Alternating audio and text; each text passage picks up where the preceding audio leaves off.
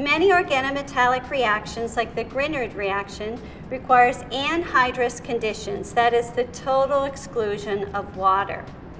To build such an apparatus, what we do is start with the reaction flask, and then we're going to add the glazing condenser to allow addition of both a reflux condenser and then an addition funnel, so that we can add reagents during the reaction without taking it apart and introducing water. We also want to keep the atmospheric water from the air out of the reaction by using a drying tube. So a drying tube is prepared by adding a piece of glass wool, some calcium chloride drying reagent, and some more glass wool on top. So our equipment in the laboratory has one drying tube, which I'll place here, and then we have a makeshift drying tube made from our vacuum adapter that again has the glass wool, calcium chloride, and some more glass wool. And we're just going to add a rubber bulb on the end to keep that sealed. So now we have the assembled apparatus. Notice that I do not have water running in the apparatus yet because we want to dry all the glassware. There's a surprising amount of water on the glassware even though you cannot see it. In research labs, what is done is to place all the glassware in an oven and dry it overnight. In teaching laboratories, what we're going to do is use a flame to chase the vapors out of the apparatus and dry it. Make sure there's no solvents around before you ignite the flame, and this should be performed in the hood. To light the Bunsen burner, turn on the gas, light a match, and you always bring it in through the side to get a good flame. You want to adjust both the air and the gas so that we have a hot blue cone that's visible.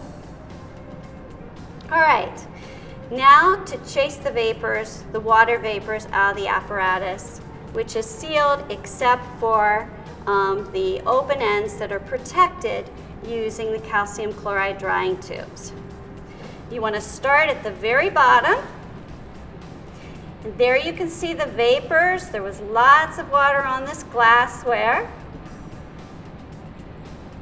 And I'm going to work to push those vapors all the way up through the apparatus and out through the top. So you have to go all the way around.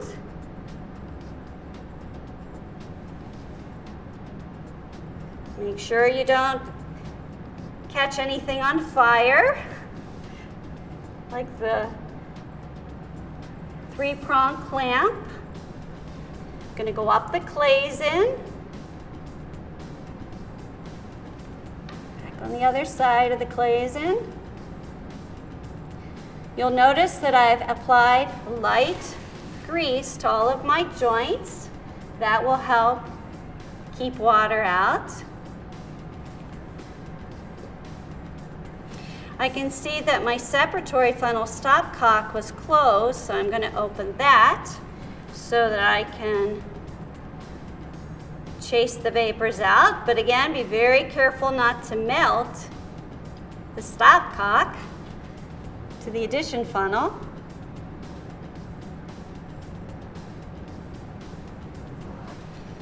This takes patience and persistence as we move up the apparatus, and I just lost my flame, so I'm going to need to light it again.